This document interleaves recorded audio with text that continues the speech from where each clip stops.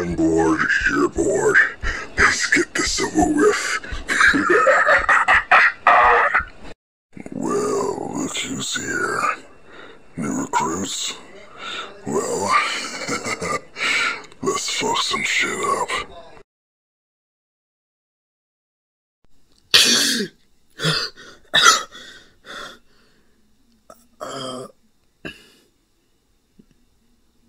Katsuki, you're finally awake.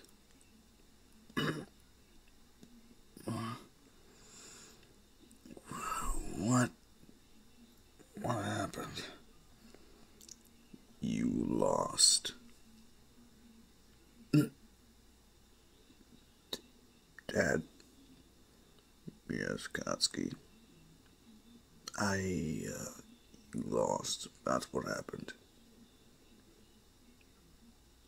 But I can't. You're too cocky. I thought I pretty much trained that out of you, but seems like you need another lesson.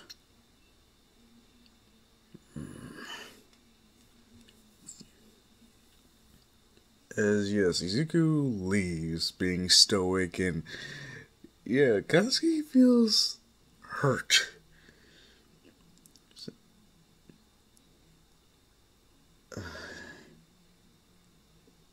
Don't take it the wrong way. What? He's disappointed. Wrong. He's worried. What? Why would he be worried?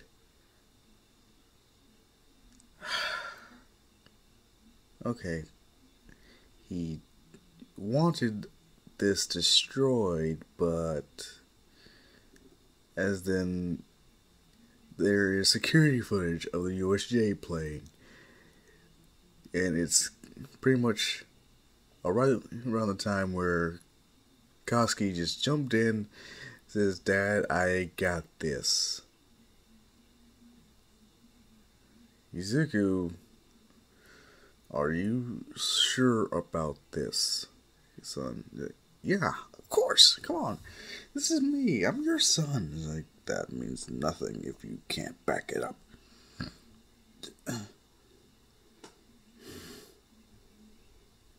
Is at the beginning, Katsuki's doing good. He's injuring the Nomu. It's just healing a lot faster than he can hurt it until it starts attacking him. And this is why Izuku. So, you lost. It completely bodies Katsuki. And yes, Izuku, you can see he's angry. He feels like someone has taken something away from him. It's not a good look at all. To the point, Nine and his lackeys see this, and I know how you must feel. Your son didn't live up to your expectations. But don't worry. You can always replace him.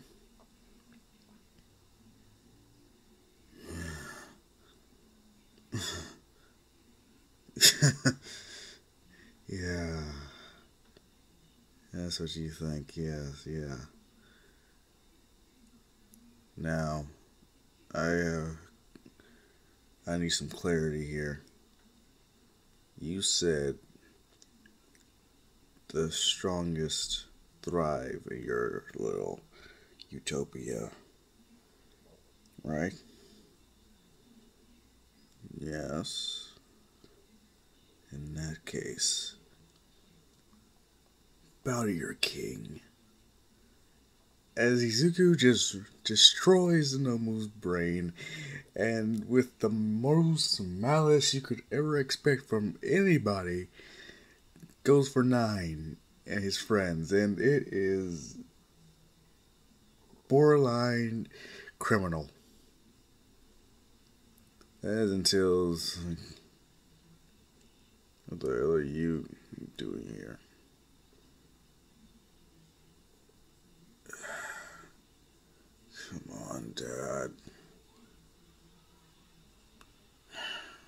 Jack. Baki. I assume that also means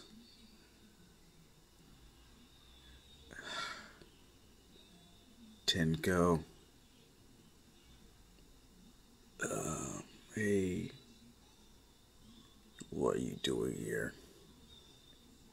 You can't expect us to just sit around while you just issue out challenges like that, can you?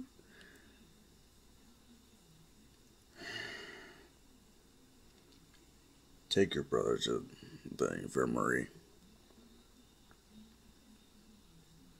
I must say, you getting reincarnated, Dad, is the best thing that ever happened to the world. Yeah, according to who? Whatever. As yes, that's pretty much how it ends. The recording is over, and Goski's like he lost his mind because you were hurt. Yeah. Nezu and Izuku don't know I know this, but there's a reason why he tries so hard, or he acts like he's the strongest he in the world. It's not only because he is through his trials, his training and whatnot.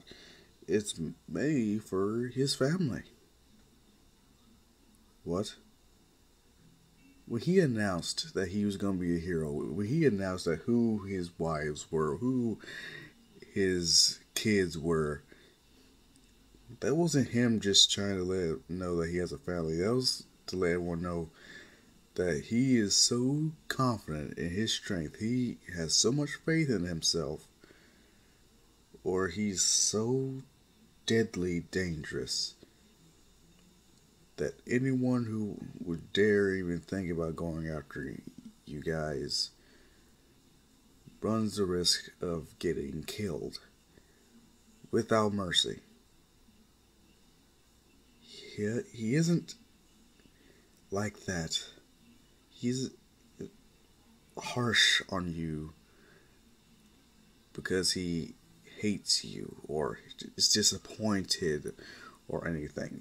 He's like that because he honestly cares too much.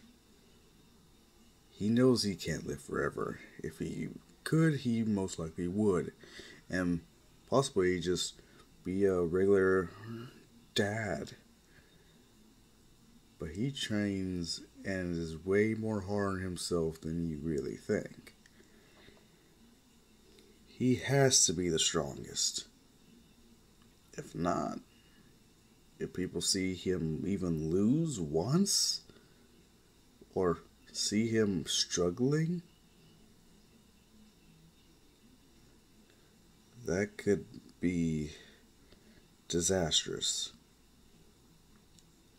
He puts himself through the ringer just to make sure he knows that you are safe while he's here.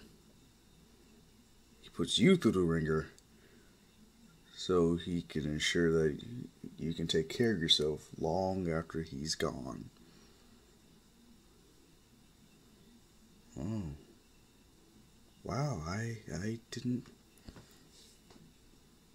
I never...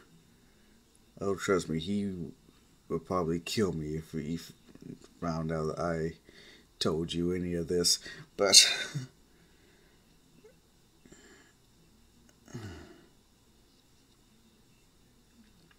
So, what now?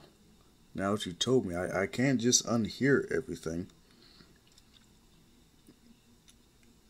I just thought maybe it would make you feel better to know that how much your father actually does care about you.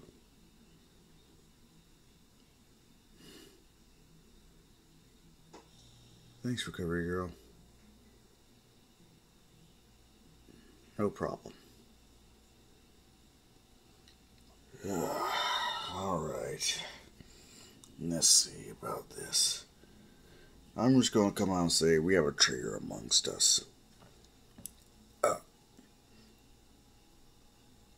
Well, I can't deny I was thinking the same thing. Mike! Chances are the traitor's in this room, too. Perhaps not. Traitor could be a student. Question is, who? Well, our kids are pretty much, out the window. Right, Angie? Right. But still, then who if it's a student? Start doing background checks on all of them. See if anything seems too out of the ordinary or something seems too tragic or too perfect. What's that supposed to mean? Think of it like this. If you had the perfect, life, no hardships whatsoever, everything was handed to you. Wait a minute. Are you trying to suggest Momo? Oh, please, no. She wouldn't be that stupid. Besides, I make sure none of my kids have a perfect life. Right. Let's think. What about an invisible girl? Or that belly button laser boy? Who knows? Wait, what? Yes, think about it. His quirk doesn't really agree with him all too well, does it? Well, whose quirk really does? I've done my research. If he's had for as long as he should have, born with a quirk, why are there so many drawbacks? Or at least, why is his stomach ache interfering so heavily?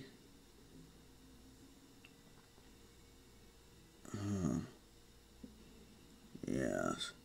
Despite what you may want to believe, kids will use their quirks. Depending on what they want to do with their lives, they will, and I do mean will, end up trying to improve on it. Makes them that much more valuable as heroes, especially when coming to this school. You really think about it. And that invisible girl, something's different with her quirk. I can't really. It's not invisibility. What?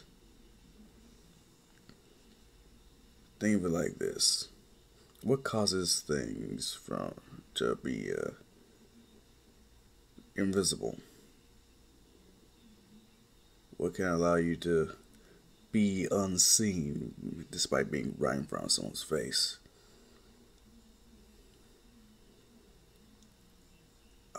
The light bouncing, yeah. If anything, she could be bending the light around herself to the point where she is invisible. But considering that she is always like that, it's either she's been doing this for a long time, or someone possibly gave her another quirk. Wait, but Midoriya, that would be impossible. The only one who could give unless exactly. Unless it's you-know-who again. Let's see, I'm not an idiot. In fact, I'm far from it. But even I can appreciate another genius.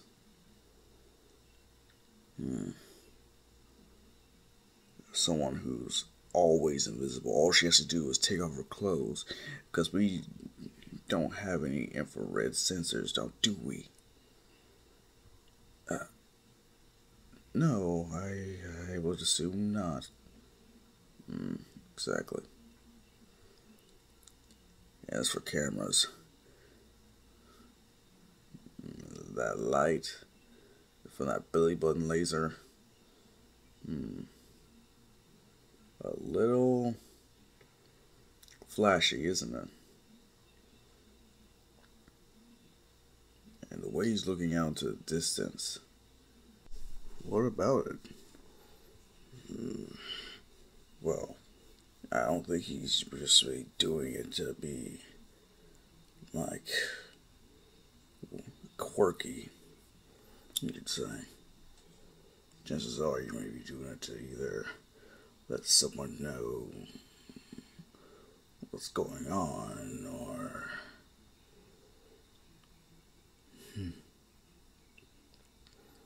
you really have to consider the fact that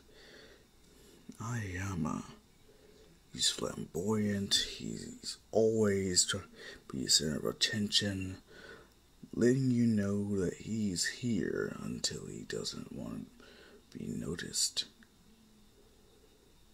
Think of it like that. Now, why would he do that if not for a specific reason?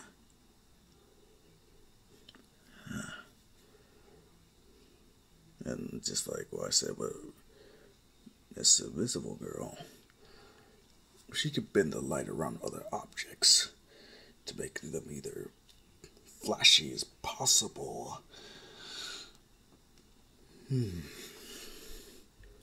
What's to stop her from doing the same to other people, granting them invisibility as well? What?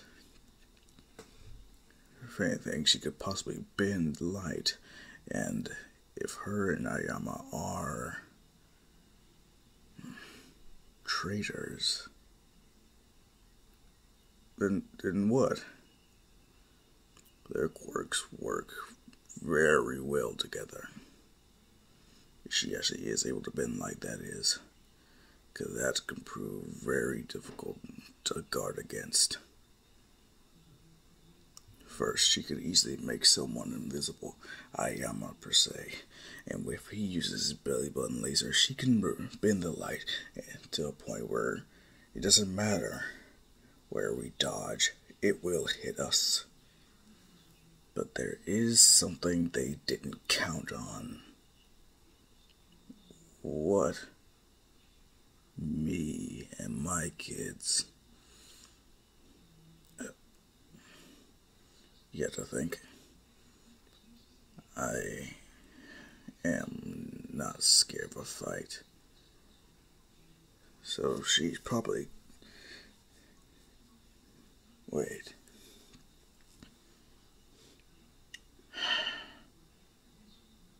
Actually, her being invisible makes this even more difficult.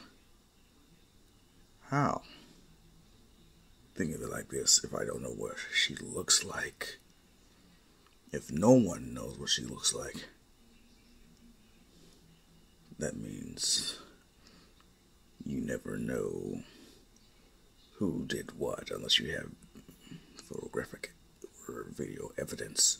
Someone who doesn't show up. Someone who's effectively invisible. That could prove very difficult, couldn't it?